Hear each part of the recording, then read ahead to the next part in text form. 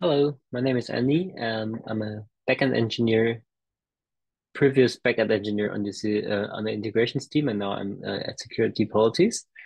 And I'm going to show some improvement areas for the GitLab for Jira Cloud app, and yeah, how it compares to the DVCS feature in Jira. Um, right, yeah. So basically, DVCS and the GitLab app compared is like DVC as the feature that's developed and maintained by Atlassian Jira, and it's going to be deprecated for Jira Cloud.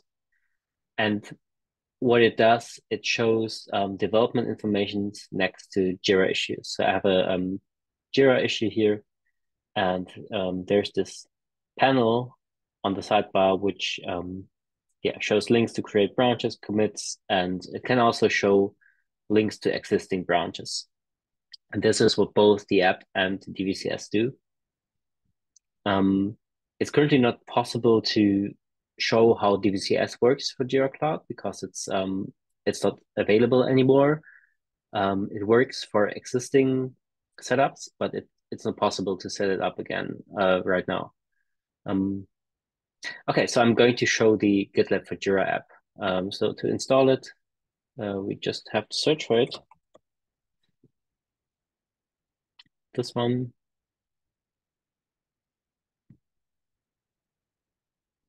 And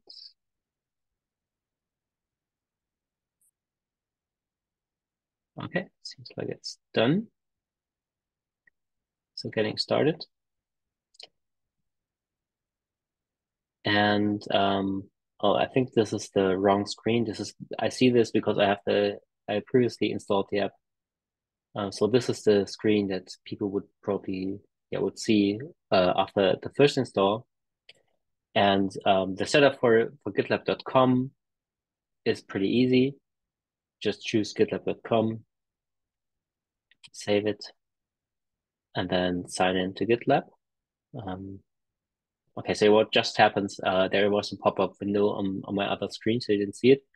Um, and I did the auth authentication, and now I'm logged in. So you can see my username is up here.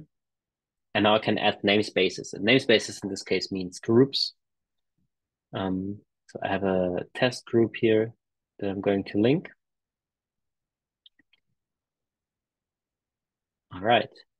And my test group already has a merge request. It actually has a branch, a merge request, and a commit. And they both mention this Jira issue test 42, which I have open here. And if the merge request title or description mentions this issue, if the commit message mentions it or the branch mentions it, it turns up in the development panel.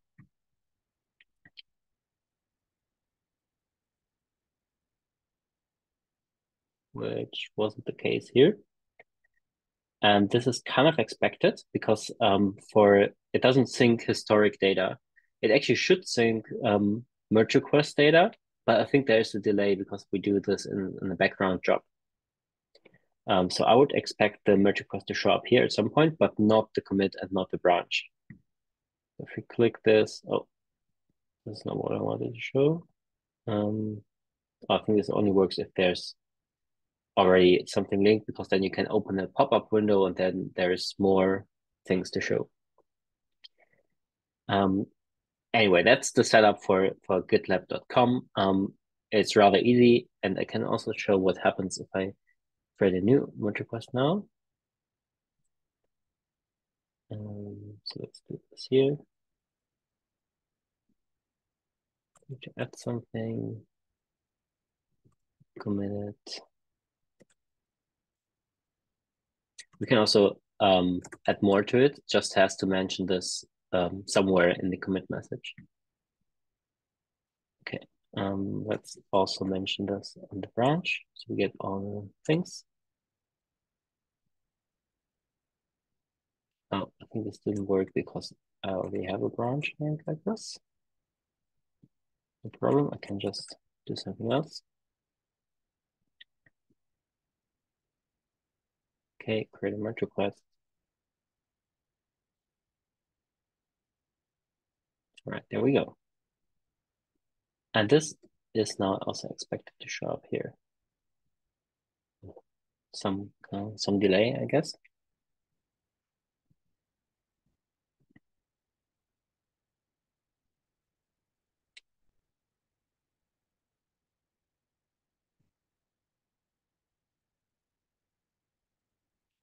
Okay, we can wait for a little bit. See if this is still linked. Oh, every time we reload this page, we have to sign in again because it loses the token. So Andy's test group. Oh, I know why this doesn't work because I'm not in the correct project. So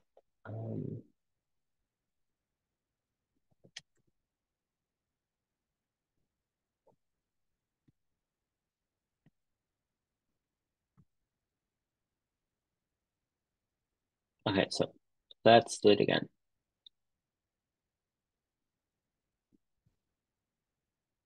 Something here. Test 42. Yes. Test 42. Okay. And here comes the merge request. See if it now appears. Yes. Now we got all the information. We have the branch, the commit, and the pull request. Right, and maybe I can also show now what happens if we install the app. So I'm going to uninstall it.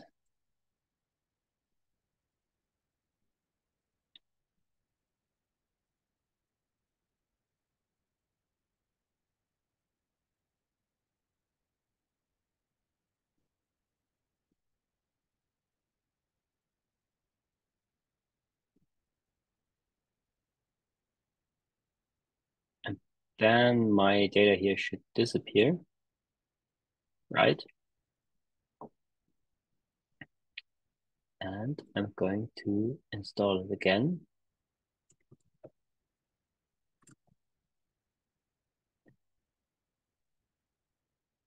And what I'm expecting now is that the data will stay away, but I think there's a small chance actually that when we install the same app that the data gets restored. We'll give it a try.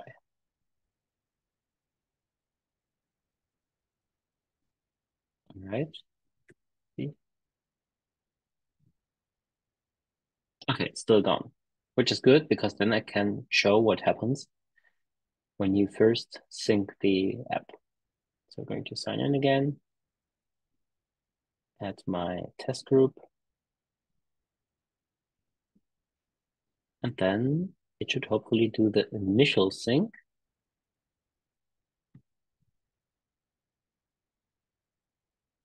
With some delay.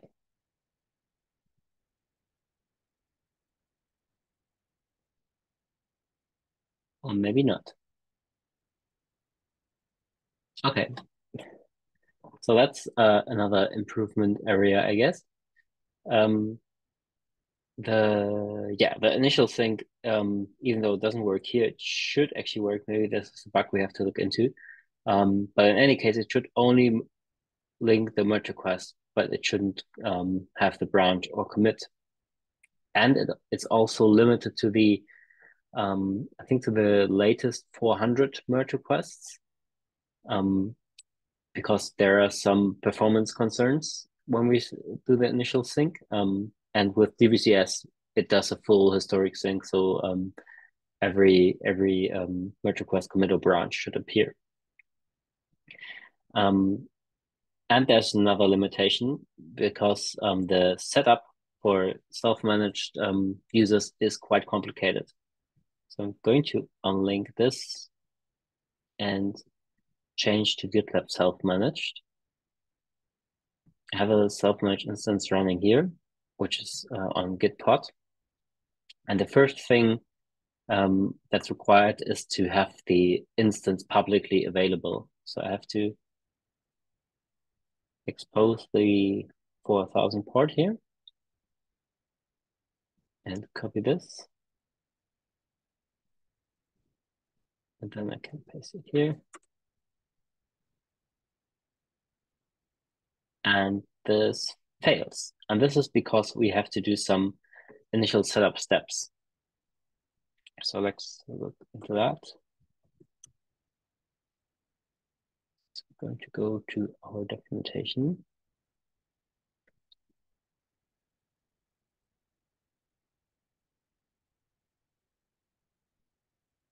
All right, and there's a guide to connect it to self-managed. So first thing we have to do is to set up OAuth authentication.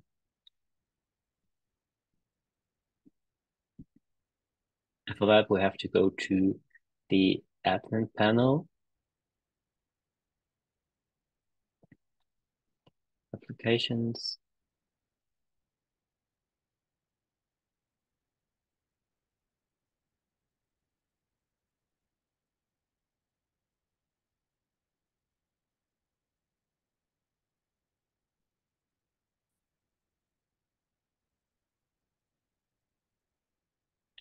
new application. So if we are using the official marketplace listing, this should be the redirect URL. Jira app, the name doesn't really matter. Turn this off. Let's double check. Trusted confidential checkboxes. Select the API code, scope, save. API, save. Okay, then we have to copy this. Go to settings general.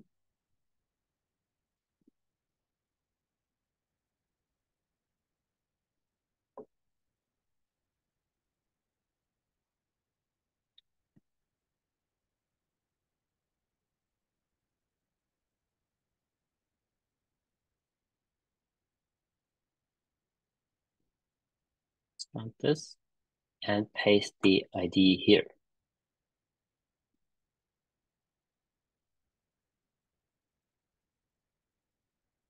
Okay.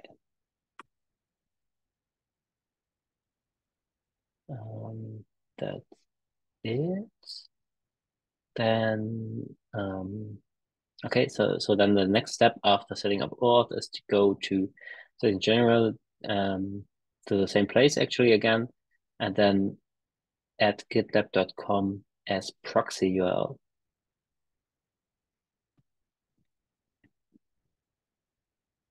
And save. Okay. And now we should be able to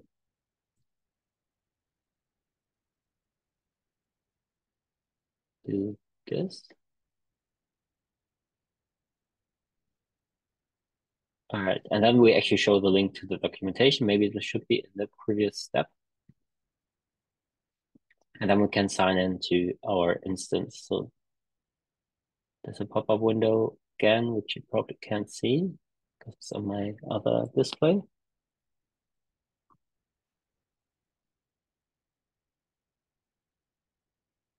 Okay. And then we can link namespaces. And I have a Jira test group here, which I'm going to link. And this should also do sync data. Oh, this time it actually works. So the initial sync one merge request, it's called pull request in Jira. That's here. Okay, and from there on, we can pretty much do the same with the self-managed instance, push branches and commits. But the initial setup is quite challenging, and the guidance in the app is probably a good place to start improving. And I think we can automate a few of those setup steps by auto-generating the OAuth application. Maybe just have a button to fill all the settings, and yeah, and then it's ready to go basically. So those are the main improvement areas: the initial data sync and the setup for self-managed. Thanks for watching.